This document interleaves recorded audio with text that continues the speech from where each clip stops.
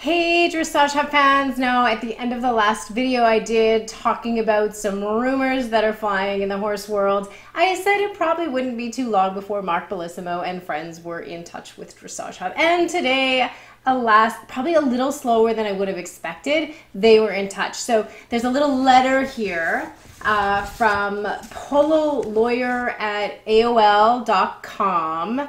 And first of all, friends, if your lawyer is using an AOL address as their business email address, pro tip, find a new lawyer.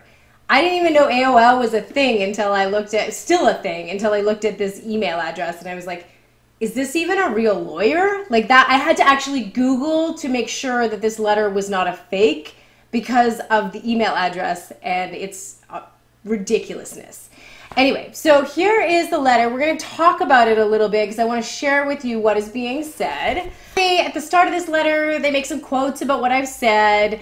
They didn't really like the video. Who knew they wouldn't? And honestly, I feel like even if the rumors were true, they couldn't say anyway, so I don't really understand what this whole debacle is. Like, are we going to go chasing around the internet for anybody and everybody who actually puts a rumor on the internet? Because here's a good one about Mark Bellisimo that somebody sent me from Horse Show Diva. It talks about some information between him and his wife and what's going on there and all sorts of far more outrageous rumors and allegations than I ever made in this video. So I feel like this could be a full-time job for this lawyer just to go around the internet and like chase rumors in the horse world.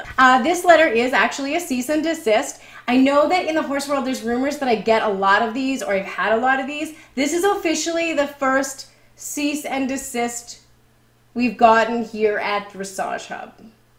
So I want to share it with you because in this letter they state that as a responsible journalist I have a professional and legal obligation to fact check. Now that would be true if I was a professional journalist. However, Mark Bellisimo and friends have made it very clear that they don't think I'm a responsible or professional journalist by simply not allowing me to have media credentials at their venues. So I think we've already covered that. Now, what they're used to is, being able to issue media credentials and therefore control the media, which is what they're trying to do here. To carry on, he says, on Facebook writing, this is a face profile. So on the video, I don't know how many of you saw it, there's a Mark Bellisimo comment saying, take this video down. Now, it is unverified as it is Mark Bellisimo, and it starts off by saying, this is Mark Bellisimo. And who types like that on the internet to verify their identity when your URL name is already Mark Bellisimo?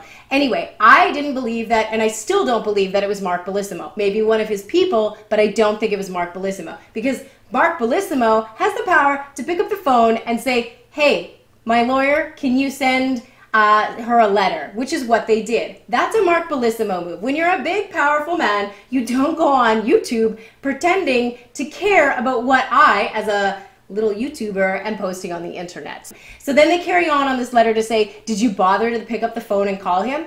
Yes, Mark Bellisimo on a Sunday night is going to answer calls from me. Yeah, okay, good one. So that's fine, Mark Bellisimo is not going to call me, but instead of maybe posting as Mark Bellisimo or being Mark Bellisimo, posting on my YouTube videos telling me to take the video down, Mark has my phone number. Why didn't Mark call me? Just saying. Phone works two ways here, Mr. Craig, whatever your name is, at AOL. Yeah, Polo Lawyer at AOL. Craig Galle. Yeah, I just can't even right now. This letter carries on to say they want the video removed from Facebook and YouTube and my website. Clearly they don't understand that I'm on 8 other social media outlets as well, including Tumblr, Instagram. You guys can find the links below in this video. Snapchat, make sure you follow us on all of those.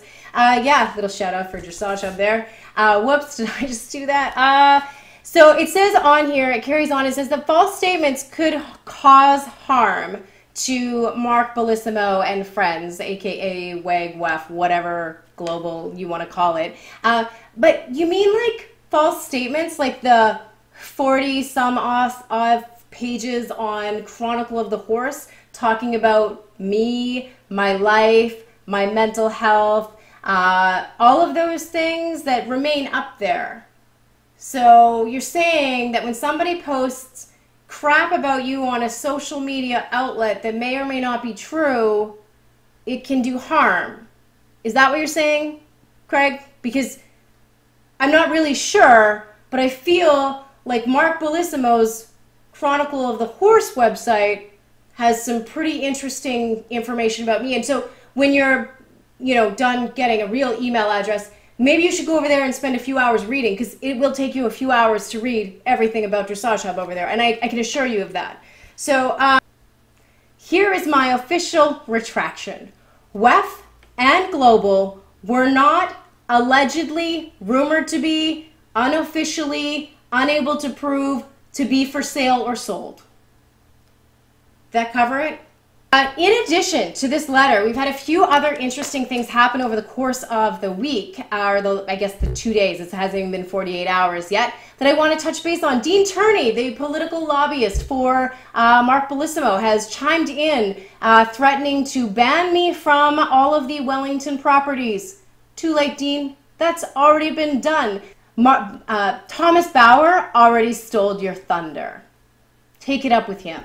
The Connor Financial Group, it's a Raymond James financial investment firm. They chimed in and told me I was a horrible person, the video needed to come down, whatever. Now you tell me why a financial investment firm in Wellington needs me to pull my video down. Why do they care? It was an old dude. I don't think he's a Dressage Hub fan. Kristen Kopp, she is a realtor for Equestrian Sotheby's in Wellington as well. She used to be a news anchor. Surely she knows a little bit about like breaking early news, some of the risks you take. I guess she's missing all of that now that she's just a trophy wife, I guess. Anyway, I'm happy to take the video down, mostly because at the end of the day, when this is all done, all I need is 48 hours. Every YouTuber knows that the first 48 hours is your window. I have almost finished the window. I'm a few hours away as I film this for you of the 48-hour window, and I'm good. I'm happy to take this video down. I've issued my retraction. I've complied with everything you put in your letter. Thank you, Craig at pololawyer@aol.com. Seriously, I can help you. I can help you get an email address. They're $10 a month hosted. Really, I do it for free. I wouldn't even charge you like lawyer minutes. I'm offering for your sake and your client's sake, and for the fact that you can write a letter and actually look professional. Oh, wait, speaking of professional. Anyway, thanks guys for watching.